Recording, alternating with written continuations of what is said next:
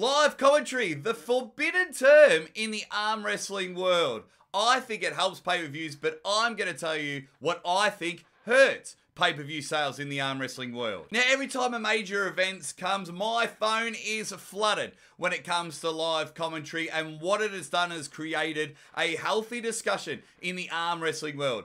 Does live commentary help pay-per-views? Does live commentary hurt pay-per-views? And if you check out my live stream a few hours after this video is posted, I'm going to have a very, very healthy discussion on why live pay-per-views is absolutely good for the sport of arm wrestling. Now, when I talk about my one thing that I believe hurts pay-per-view sales, of course, we're excluding pirate streams. We know pirated videos is the wrong way to go. Of course, that is the number one thing. And if you're someone that illegally streams the event or illegally puts up the whole match video, well, you're just a dick and get out of our sport. But the one thing that I do believe is the culprit that could really, really hurt the pay-per-view system is the 60 to 90 second videos that are made shortly after the match. So I might have one still photo or 4 still photos, whatever. I just believe by giving out the results so quickly as soon as the match happens,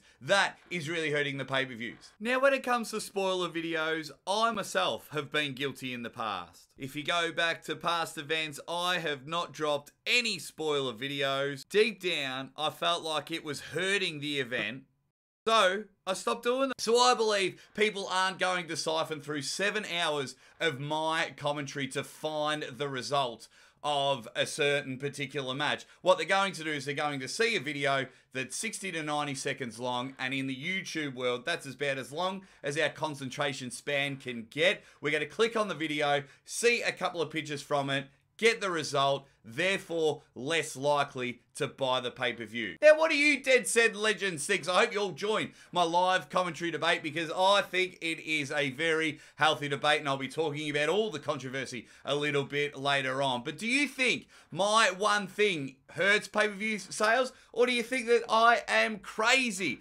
Let me know in the comments, and let's get this discussion flying. And if you can, like, share, and subscribe. Everything that is the Aussie Arm Wrestler. And as always, ready, bang!